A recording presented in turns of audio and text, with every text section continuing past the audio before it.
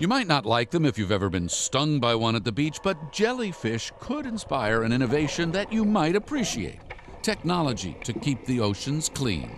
A Virginia Tech research team dove into the underwater world of sea creatures to create an energy-efficient vehicle inspired by nature. They uploaded their idea to planetforward.org. Meet Robojelly.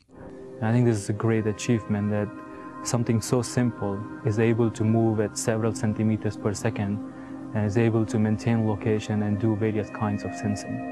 Dr. Shashank Priya and his team of graduate researchers designed this robotic jellyfish to save energy and blend in with its surroundings. There's interest from the Navy for surveillance. In the civilian world, Priya says the Robojelly could monitor animal migration, detect pollution, even clean up oil spills. The material used to make these jellyfishes is perfectly environmental friendly, doesn't have any residual effect, very much biocompatible. So it's very much designed in a way such that it will not have any adverse effect on the nature.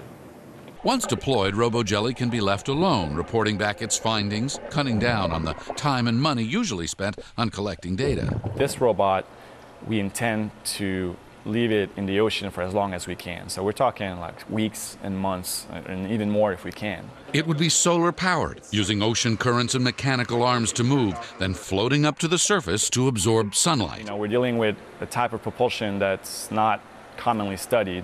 It's not like a boat or a submarine. Priya even found inspiration in how jellyfish eat, by absorbing particles from the ocean. In time, he says the robotic jellyfish could possibly absorb its energy from ocean currents, turning to nature to move the planet forward.